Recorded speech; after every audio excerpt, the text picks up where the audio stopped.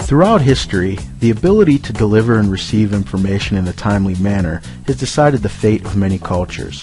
It is because of this, the most important aspect of technology is its ability to facilitate communication. As you might expect, it is now more important than ever that technology continues to evolve. As recent as 18 years ago, the age of a typical high school graduate, America Online started to become a household name. Phone lines, which previously were reserved for voice communication, were being filled with data as families began connecting to the internet.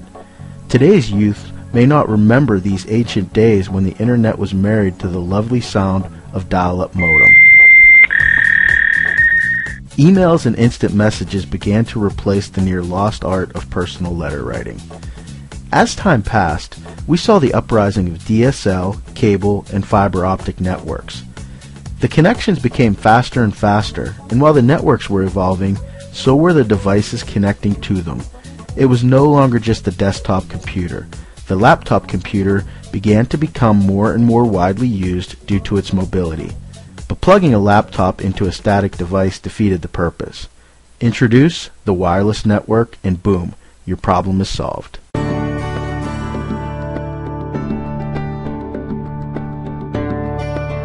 Believe it or not, the concept of a laptop computer originated from a desire to give children access to digital media. It started in 1968 with Alan Kay's Dynabook, which was intended to be used as an educational tool. In the 70s and early 80s, various companies produced and distributed portable computers. These early models were large and heavy, with most weighing over 20 pounds. The limitations of these machines centered around the fact that the hardware making up the computer was still large itself. Apple was the company who took the concept of mobile computing and specifically laptops to the next level. They have basically built the benchmarks by which other laptops are measured. In the 90s, Apple added built-in keyboards, trackballs, and palm rests. Other companies were quick to copy the ideas and provide the same functionality. At one time, you couldn't function without a desktop computer, simply because laptops were not powerful enough to accommodate all of a person's computer needs. As companies developed ways to decrease the sizes of processors, memory, and hard drives without crippling their functionality, laptop computers quickly became smaller, lighter, and much more powerful. More recently, advances in battery life, hard drive space, and memory have made the desktop look like a dinosaur. Winning this war against desktops was not only a victory for the laptop, but a victory for mobile computing. But now, the laptop has to face new challengers in its marketplace. Currently, the arch enemy of the laptop is the tablet.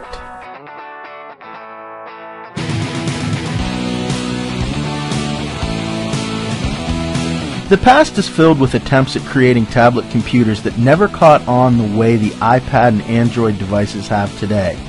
The huge benefit of a tablet is the fact that it is more portable than a laptop while providing similar functionality. Touchscreens, on-screen keyboards, and an increased screen size in comparison to a smartphone are huge selling points to some people. This functionality, coupled with ease of use, makes tablets obvious choices for certain environments. When Alan Kay conceived the idea of the Dynabook, he intended for it to be used as an educational tool. Apple and Android tablets have made their way into the classroom, and it may seem like a slam dunk that these devices are nothing but good for education. We recently were able to get an educator's point of view on this very topic. When asked her opinion on the use of tablets in the classroom, Sarah Frautten, an educator with 28 years' experience, responded with the following. A teacher should be very clear on what they are using the technology for, and it should never be used in place of a teacher instructing. It should be used in addition to a teacher instructing.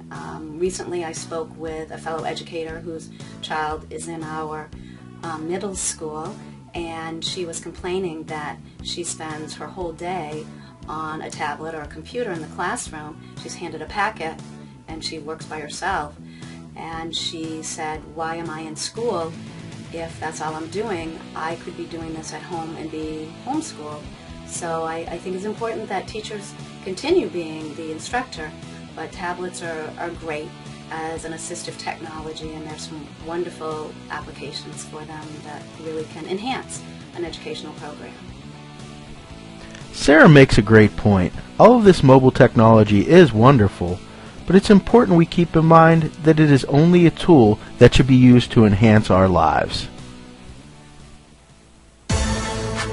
It's not hard to argue that cell phones have evolved into one of the most widely used mobile computing options in history. It seems like everyone has a cell phone, and we are always texting, talking, and surfing on the internet with them.